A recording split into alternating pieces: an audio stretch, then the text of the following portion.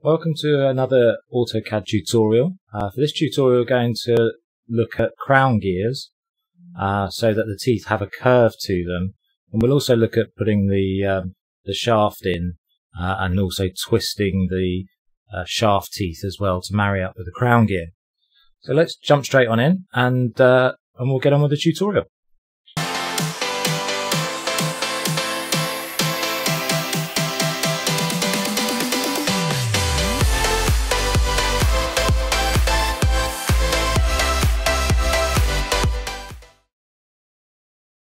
Okay, we'll start by drawing a series of circles. They're all circle radius. First one is going to be 200 mm. We'll then offset that circle in by 75 mm. Make it inside. And then we'll draw another circle at the centre. Again, circle radius, and we're going to make this one 50 mm. We're going to put a little keyway in at the bottom, so we're just going to draw a little line using the quadrant object snap. And it's going to be 4 mm deep, 3 mm wide. I'll make a little rectangle. I'm then going to mirror this around the centre line, which will give me a 6 mm wide, 4 mm deep keyway. Remember, you don't want to erase the source object. I'm going to trim this out now.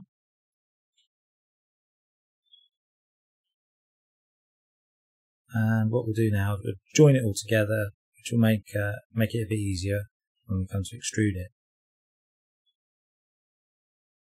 Now, to one side, we're going to draw the profile of the crown wheel. Normally, crown wheels have a slight slope to the surface where the teeth are. So we'll draw a rectangle of 75 by 60 high. Just finish off the individual lines to make it a rectangle, and we'll put the slope on the top. So we'll rotate the top line by the right hand point, and we'll rotate it by 15 degrees. We'll then extend that line out so it completes it out to the far left, and then we'll trim it out, and we will then join this so that it makes life easier.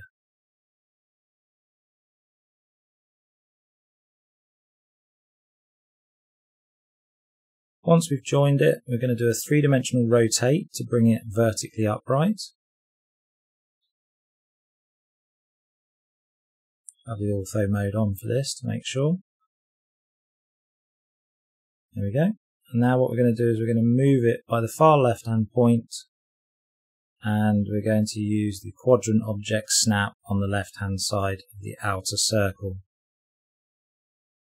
Now what we'll do is we will sweep it, and we'll sweep the shape around the outside circle.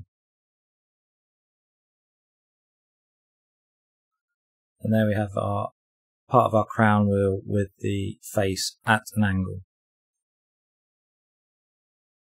So now we need to draw a tooth that we'll use to cut out all of the teeth. We're going to start off with a rectangle, and I played around with some sizes. I started off with 20 by 25, but I think it was too big. So I then looked at doing one at 15 by 20, and actually settled on 10 by 15. But the actual size is very dependent on your crown wheel size and how big you want the teeth to be. But I ended up doing a 10 mm wide by 15 mm high rectangle.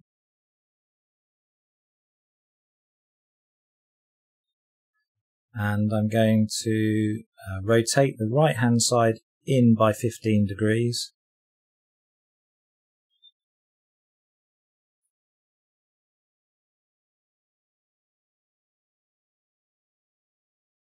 And then I'll extend that line. And then after I've extended it, I'm going to mirror it to the other side.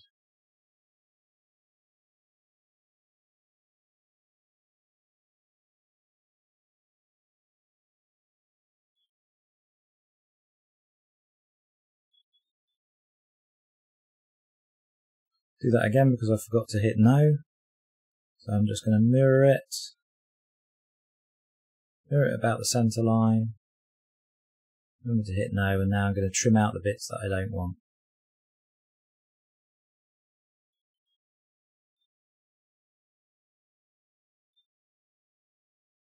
We'll join this together. And once we've joined it, we're going to copy it, and we're going to copy the copy object is we're going to be 100 mil exactly away from it using the center line. Again, center point of the actual original triangle. This is very dependent on your particular crown wheel. Once we're there, we're going to 3D rotate these up to vertical, and then we're going to rotate them individually so that they're facing each other.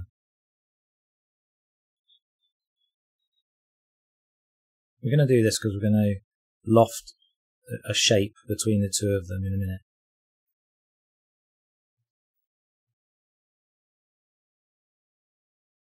There we go. What we'll do now is we'll draw a line from bottom right hand corner to bottom right hand corner of the two triangles. We're going to use this to create a 3-point line, a 3-point arc in a minute, but we'll just move the far triangle away halfway so it matches up halfway down the triangle. 3-point arc, first point there, second point in the middle, third point on the far right hand one. Delete the original straight line. We'll now loft from one triangle to the other triangle, press enter, and then select path and select the curved path that we want. We'll then rotate this upside down.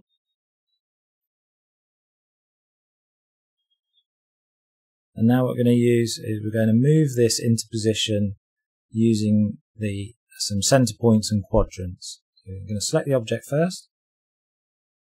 And I'm going to go for the midpoint, and then I'm going to use the quadrant of the outside circle again.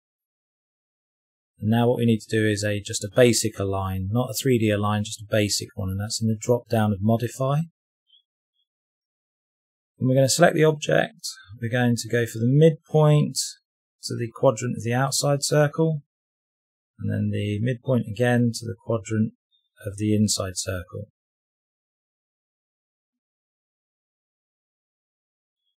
Once we've done that, hit enter. And now when we turn it on, turn our realistic or conceptual or whatever shades of grey you're using, and what we want to do is we now want to extend a couple of faces to make sure they are coming out of the crown wheel. So we're going to use offset faces, and we're going to offset this far face in by 10 mil, hit enter twice. We're going to offset the top face up by 10 mil, and then just hit enter twice. And now we can polar array this around.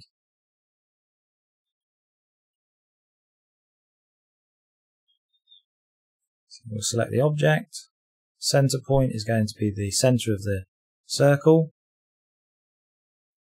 And then we've got to choose the number of items that we want to polar array. You'll also notice the associative is off. I had a couple of goes with this one, so I tried 24, 30.